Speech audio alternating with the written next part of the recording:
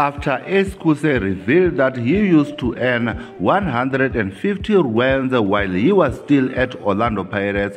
Football Navigator takes a look at the whereabouts of Kaizer Chiefs legend Ace Khuse. Welcome to Football Navigator, where you get all your latest sporting content. Please don't forget to subscribe if you're new to this channel, and also share this video across all soccer fanatics. Donald Ace Khuse has revealed that when he was first signed to play professional football for Orlando Pirates in 1983, he earned as little as 150 rands per month.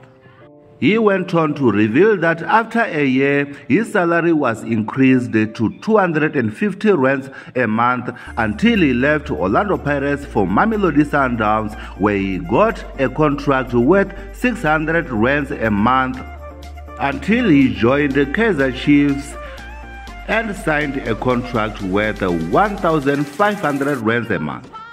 The Kaizer Chiefs legend has been working, however, quietly in the Amakosi development structures and earning his stripes in terms of coaching badges.